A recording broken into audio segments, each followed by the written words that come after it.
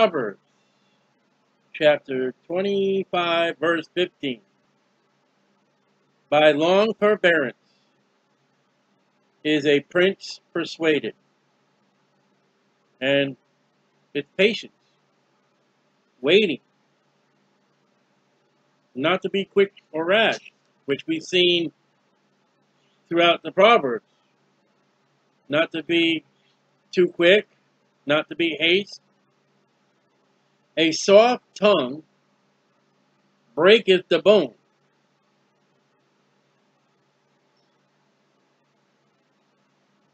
And it's funny because when I looked up commentaries on this bone, some said the heart. The heart has no bone. And with meekness, and what we've learned from the book of Proverbs with the wisdom, knowledge, and understanding of God, with the correct words and the correct procedure of putting the words out,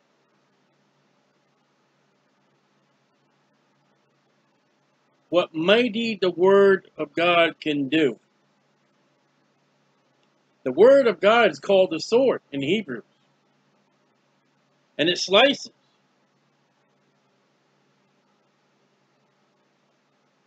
Hast thou found honey? Eat so much as is sufficient for thee. Now, my intake of honey may not be your intake of honey.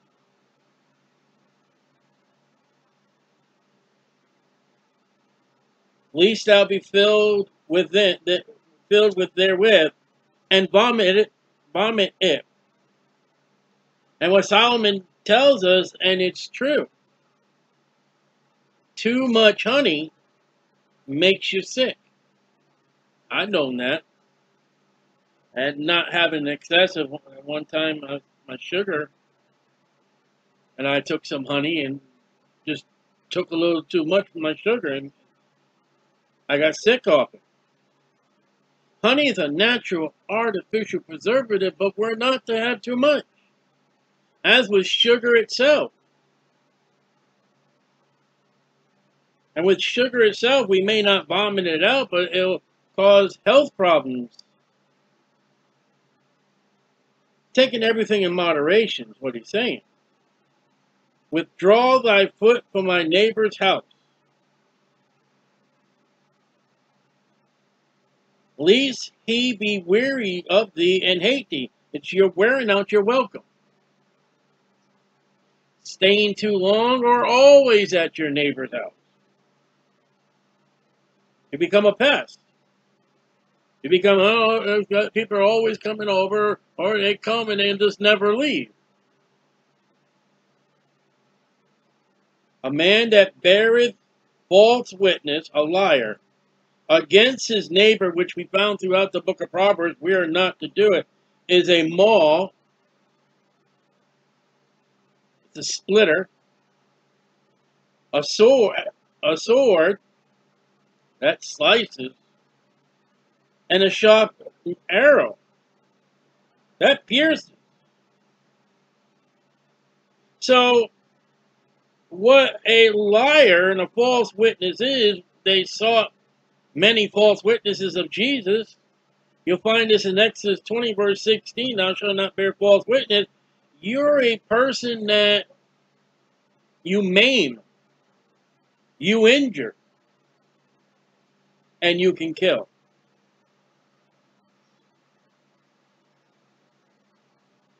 And usually with a false witness, you are testifying before a court, before authorities. And it may be an injury case. It may be a case of death. It may cause death, as it would have done and did for Jesus. The trial that Jesus and they sought false witnesses was the trial to turn Jesus over to the Roman government. Problem with that was they couldn't get two liars to agree with each other's lying statement. Then you had one guy come up and say, well, Jesus said this, and he did say it, and they twisted the explanation. They took it out of context, like nobody takes anything of the Bible out of context.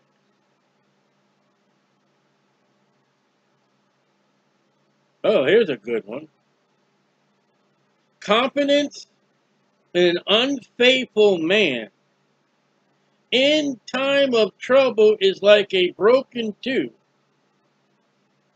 and a foot out of the joint. I know I'm not going to say what you think I'm going to say. You're looking at a painful and awkward moment, and I've had broken teeth. I've had through one of my jobs I had. I mean, the job I did because of the procedures we did, you would sprain your ankle, your left ankle, then your right ankle, and you just kept going back and forth, spraining your ankle. Often I sprained my ankles, and many a times the company had to, pay for me to go to the hospital. And here's a man, you can't depend on him, and it is troubling times. And if you're ever trying to eat with a broken tooth, there's either pain or you don't want to break the tooth more till you get to the dentist. Or that portion of food that's in that part of the mouth doesn't get chewed fully. And then a foot out of the joint, you can't step. Here is somebody in your times of trouble, and time of trouble for Israel will be the tribulation. The Antichrist is an unfaithful man. But in the tribulation period, a confident, unfaithful man in their time of Jacob's trouble would be somebody that would turn them into the Antichrist, would lead them astray. Or you got problems in your life and you go to someone who can't help you. He's not going to be there. He's always on vacation. He's got other priorities ahead of you. You can't depend on him.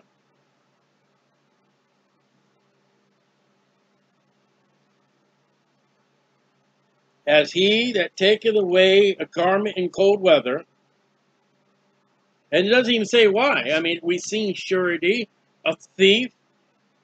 Cold weather is coming and someone steals the guy's jacket, his coat. Somebody takes it because, they didn't pay their debt, as we've seen in Proverbs. Cold weather is coming. And the person that needs that protection of clothing, it's gone. I'm reading about a Civil War soldier, and he's going into the boat. And when he got into the boat, he realized somebody stole his blanket, and it's going to be a cold, miserable, wet night. And as vinegar to nitre, which is a soap, the kind of soap, spoils, so is he that singeth songs to a heavy heart. Uncomfortable that you will be without an outer covering in cold weather, as a vinegar and nitrate soap chemical reaction. And I would put this verse to my own thing, would be listening to country music. Guy gets up there and sings, and he says, sing song 2 and heavy heart. You're just singing to a bunch of people who are down and out and just drinking and smoking. There's no protection from the elements. There's a chemical reaction. It's nothing good. I mean, country music is depression. And you got people who are depressed listening to it.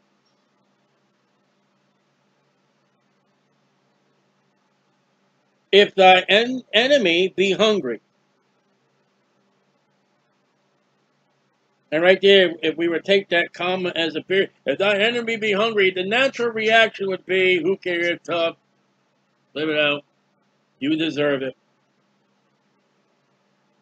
And we find this statement also we find this statement in Matthew 5:44, and we find it in Romans 12:20. We find it in the words of Jesus in the Gospels. Now, the Gospels are separate. Listen, we got the Old Testament. The Gospel is not the New Testament. The New Testament begins when Jesus is dead. That's Testament. And then we got the New Testament from the time that Jesus is dead. So we have in the period of Gospels this element right now. And Paul, writing to the church, has this element. If thy enemy be hungry, give him bread to eat. If he be thirsty, give him water to drink.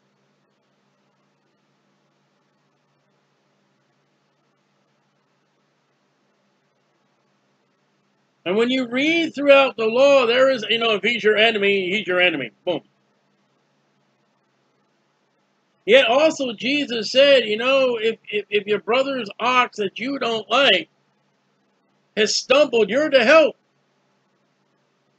If your neighbor down the street has an ass and you can't stand him, and you find it, you keep the ass until he comes home and you can meet with him. Hey, listen, I found your animal. That there, even if it's the hated person, there is no finders keepers. And that is taught in the law, and it's taught in the Gospels by Jesus Christ himself, and it's taught by Paul to the Christians. Yes, we're to help other Christians. We're also to help our enemy.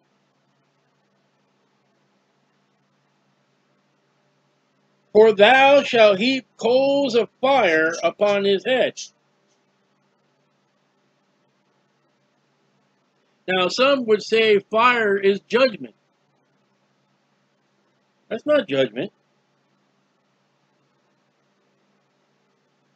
And there's also a thing that says, there's an idiot thing, of the superior scholars, that, they would go around collecting coals for their fire, and they carry a bucket on top of their shoulders or their head, and you would take the hot coals and you would throw it into the bucket.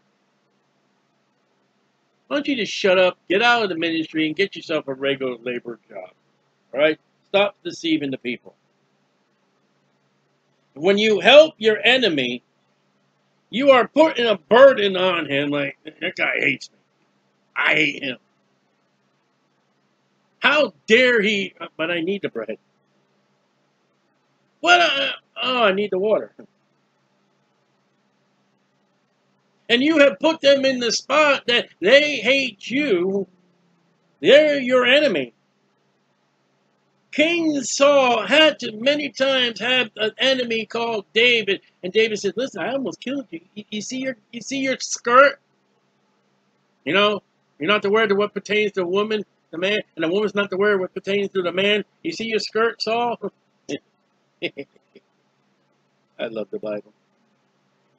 You know when David held that skirt of the man, the king? You know what that told Saul? Now, David didn't give him bread, but he gave him water. How did he give him water? He took his bolster, which was his bottle of water, his canteen of water. I got your canteen of bolster, and I got your skirt here that you wore, sir, man. I was at the opportunity. Saul, I was close enough to you. And you see these three men over here, my kin, the brethren of David's sister, they wanted to kill you, but I didn't. And that put an anger on Saul. Saul repented, that. But you just really think about it. I've been after David this whole time, and that man had an opportunity to me, and he let me go. And Saul only got angrier. If I was at the farmer's market, And one of the vendors that hate me, you know, I mean, I want a thing of water. I'm hungry. I've not made enough money to.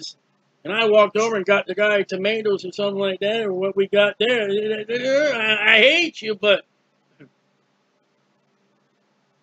I gotta thank you in hatred, and that doesn't put a cold bucket around. I'm clutching for my fire tonight. And that enemy has a true hatred for you. You know what that's going to do? That's going to make him hotter. It's going to make him angrier. Though you done right. That's the devil. The more you give to God, the more you praise God, the more honor you give to God, the more you do to God, the more you thank God, the more the devil just get angrier and angrier and angrier. And then when the devil doesn't take care of one of his people and you do, that just infuriates the devil even more.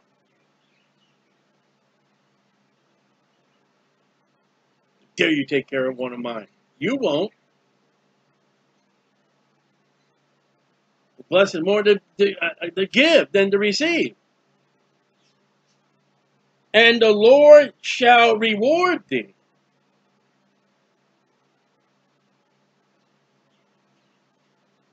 Written by Jesus, written by Solomon, written by Paul to the church. There is a reward amongst rewards if you help your enemy.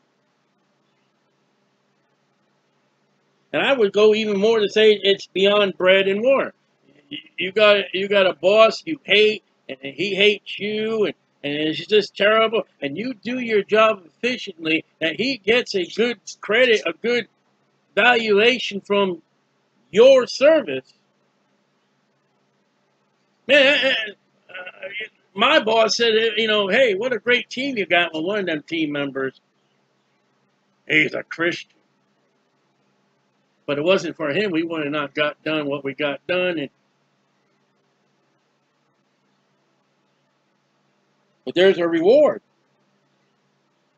The north wind driveth away rain.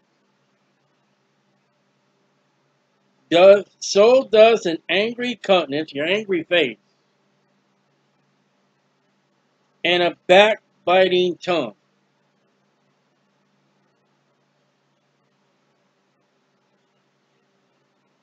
So if somebody is backbiting you with their mouth,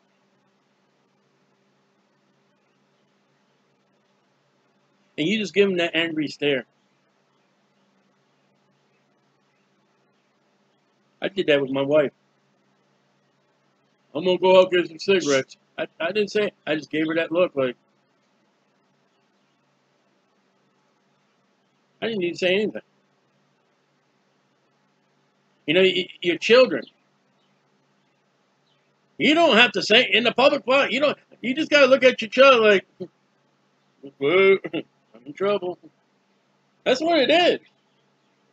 You don't have to go swinging the bat and the rod in church or in the public place. You just give them that look like, all right, I'll behave for a little while.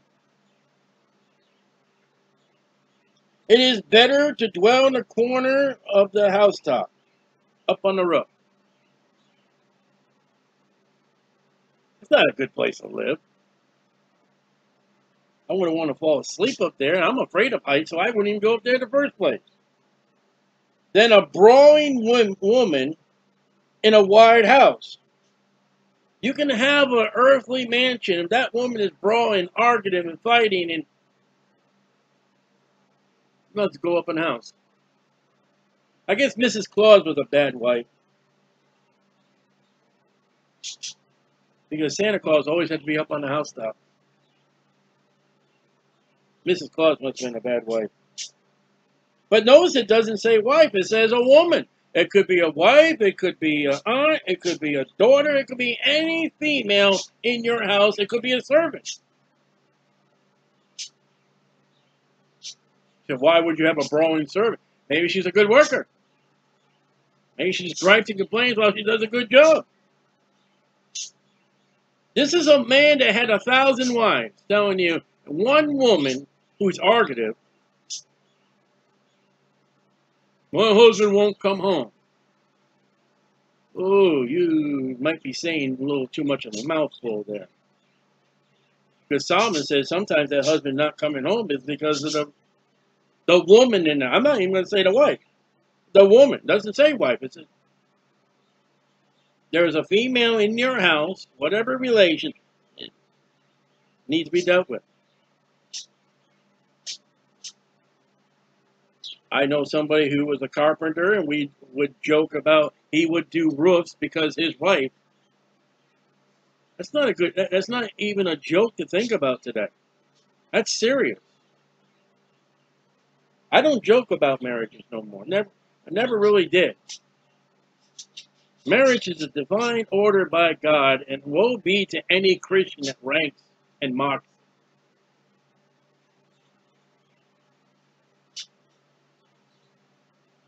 As cold waters to a thirsty soul,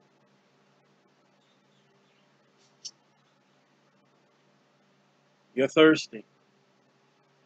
And yeah, listen, you don't get just a cup of water. They give you a cold cup of water. Ice cold. I don't drink water much, but if I'm given an ice cold water, an ice cold soda, so is good news from a far country. You know what good news is? You know what a one word in the Bible that would give you good news? And it's not media. Look at Romans chapter 10, verse 15. Good news. It ain't the newspapers. Romans 10:15.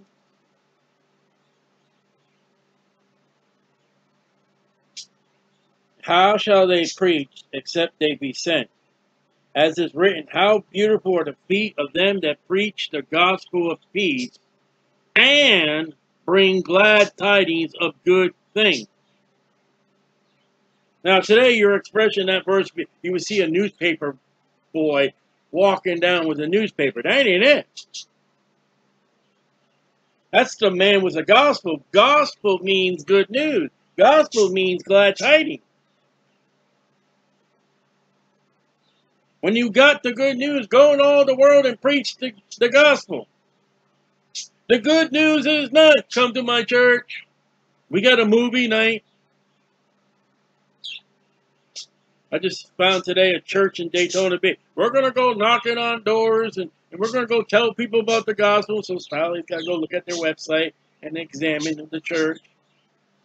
My number one thing is the Bible. And I didn't need to get to the Bible issue. I came to the staff page, and the assistant pastor has a female name and a female picture. No, you're not going to deliver the gospel because you can't even do what the Bible tells you to do. And when I wrote or emailed her to tell her what Timothy says about the woman usurping authority of the church, I said, even if you are a King James Bible believing church, you don't follow the King James Bible. You don't study to show thyself approved unto God that you are a woman in that position.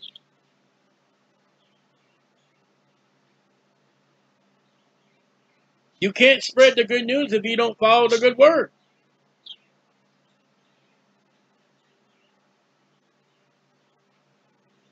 Good news for us today would be the gospel.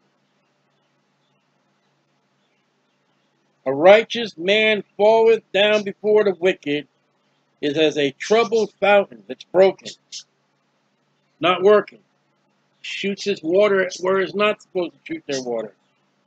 And a corrupt spring. It's been salted. It's been fouled. There's a latrine up the creek that you're not going to be drinking. You don't want a latrine up the creek and have to make coffee down the creek. That's a corrupt spring. A spring where animals keep going back and forth and crossing. That's a corrupt spring. And that falling down is you're bowing down before the wicked.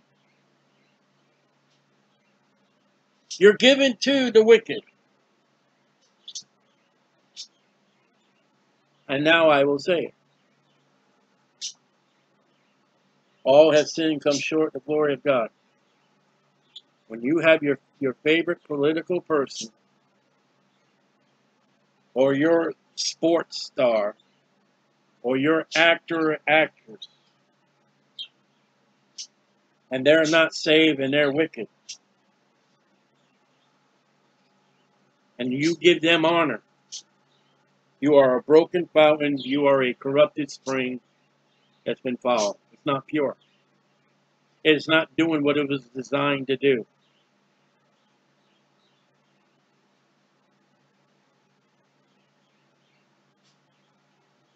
It is not good to eat much honey. Okay. Verily, verily. How come we got more about honey in the book of Proverbs than we got more about the date of the birth of Jesus?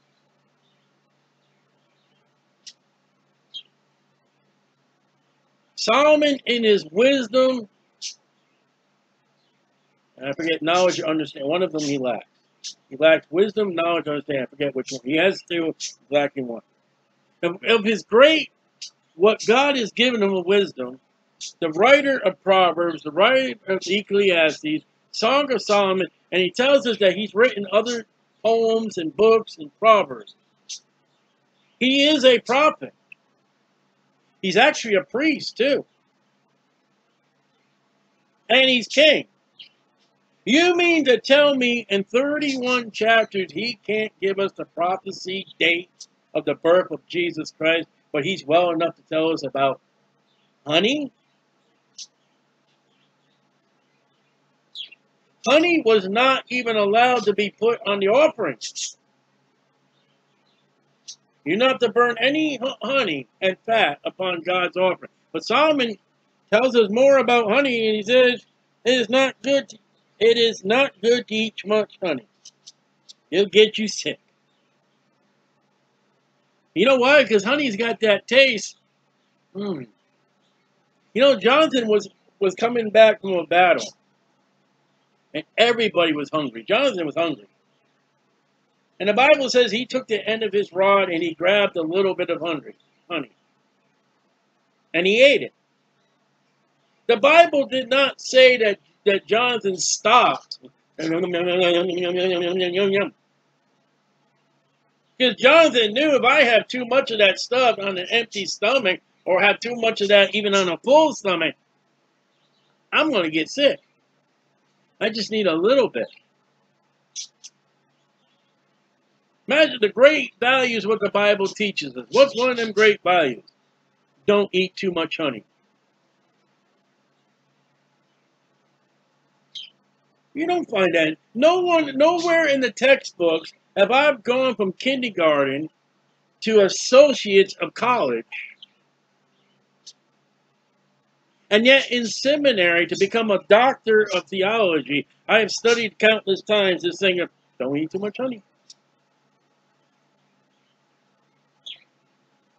That's not in the textbooks of evolution. The great scientific books is nothing about eating too much honey. Now we can look, the bees, they go out and get the pollen, blah, blah, blah, blah, and then bees do their little dance and do their little, Bible says, don't eat too much honey. It's not good for you. You're not going to have the consequences. And yet, can I also say, do you know somewhere else it says in the Bible when we read, where is it? Verse 16, hast thou found honey? Eat so much as sufficient for thee, lest thou least ye be filled therewith and vomit it. You know somewhere else where it mentions about vomiting? It's the sugar attitude that's in the Laodicean church age. The Laodicean church age is sugar-coated. And it makes God sick. I'm rich, increased with goods, I'm wonderful, I'm clothed, and look how big the congregation is, look how many buses are running, look how many people visited us, look at the people that came for sunrise service, ooh, and God says, you're just, And it doesn't make the congregation sick, it makes God sick. And a Christian is to have sweet of honey and the word and the rock of Jesus, but don't get so much. I believe Solomon or Paul writes in about much learning makes you mad. Much learning we'll learn in Ecclesiastes is not really that good, because the more you learn, the more God's going to hold you. It is not good to eat much honey, so for men to search their own glory, it is not good. As much as you get, don't get too much honey, and don't be examining yourself of your own self-righteousness. Well, look how good I am. Well, wait a minute. Let's go to Revelation chapter 3. And let's look at somebody who is looking at themselves like, woohoo! And let's see if they got too much honey. Revelation chapter 3, verse 14. Let's check it out. And the number one thing today is sugarcoating. There is no salt and spices in the preaching today. It's sugarcoating. Revelation 3:14. And unto the angel of the church of Laodiceans write. Okay. Verse 17. Here's the honey. Here's the sugar. Because thou, the church, saith, I am rich. Okay, it's okay to be rich. But did not Solomon tell us a couple nights ago, labor not to be rich? Evidently, the Laodicean church age has not studied the book of Proverbs. It's good to have a little extra money that you can for your family and maybe go out, whatever you do, that's not a sin. But if you got a little more riches, a little more honey than what you need, and increase with goods. You know, they're goods, they're good goods to have goods. It's okay to have a car to get you to work, get you to places. It's good to have a house. It's good to have a refrigerator and maybe a freezer. Those are good goods. And you can thank God for those goods. But there are certain goods of the church age that are too much good for the church.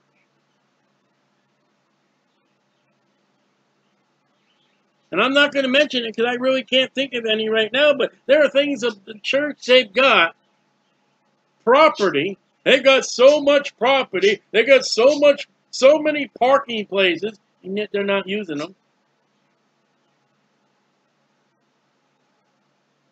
It's not giving God the true glory, but themselves and the world and the devil. And have need of nothing. We got it all. You got too much sugar. You got too much honey. You're praising yourself. Back to Proverbs. It is not good to eat much honey, so for men to search their own glory. Oh, we got great riches. We got all kinds of goods. I was watching the television program the other day, and this church, if not tens of thousands or hundreds of thousands, maybe millions of dollars spent on this mega drum system. Brother, you don't need one drum in church.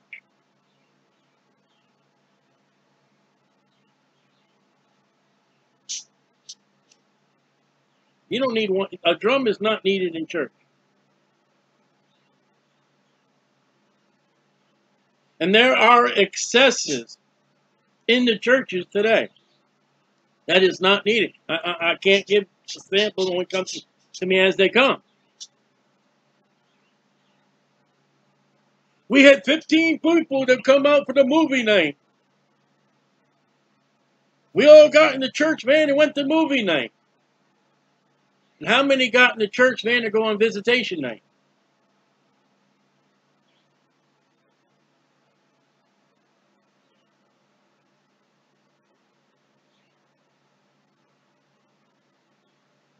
We got I did the church today. We got a great pipe organ and all that. Is that really necessary? And that their brag is, oh, our great pipe organ. I know a church back in Connecticut. Oh, we got the original pews. And how many heinies are sitting on those pews listening to the gospel, listening to the grow in Christ to get right? Very little.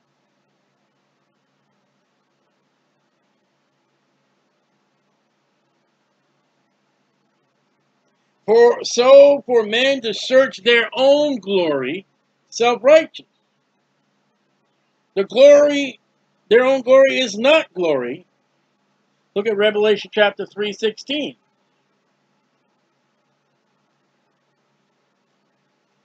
We're back in the church age.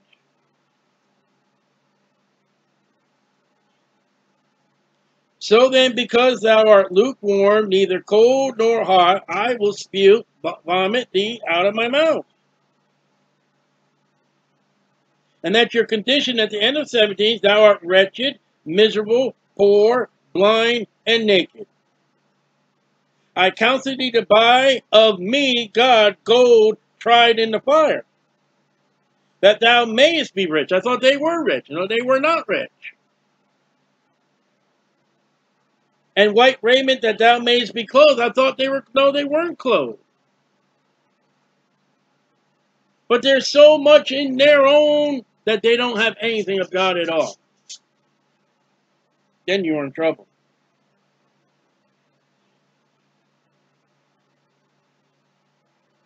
Honey is good. But don't make honey your full diet. Salt, protein, carbohydrates is sugar, vitamin A, iron. A woman should have iron. Put iron in her daily diet. Vitamin C. I'm having honey, honey, honey, honey. Listen, preaching should be sugar, okay, salt, thyme, cinnamon, garlic powder, garlic salt, all the spices of the spice rack. That's what preaching should be. I'm not saying take away the sugar from the preaching. Put a little sugar in there. And he ought not to have, and all, spices, and no sugar. That also, it doesn't make it taste good. He that has no rule over his own spirit, you can't control yourself. You have no willpower. It's like a city that's broken down, vulnerable, and without walls. You have got to learn to say no. You've got to learn to say yes. You've got to learn to say and stop saying, I can't do it. Bible says, go in all the world and preach to God. I can't do it. You got to stop it. You got to control that spirit. And you got to overwhelm that spirit. I just love the honey and sugar. You got to say no. You got to get the measuring cup out. You got to get yourself a spice rack. Oh, I don't have time to read my Bible. Well, you got to put, a little rule in your spirit. Say, all right, a little less TV, a little less whatever you do that you can't not put. I'll give you 15 minutes for your Bible. And don't forget prayer time. You got to be able to say to yourself, okay, I've got to dedicate time. I got to put something terrible off for the good. But Many love the terrible and think the terrible is good and the good is terrible.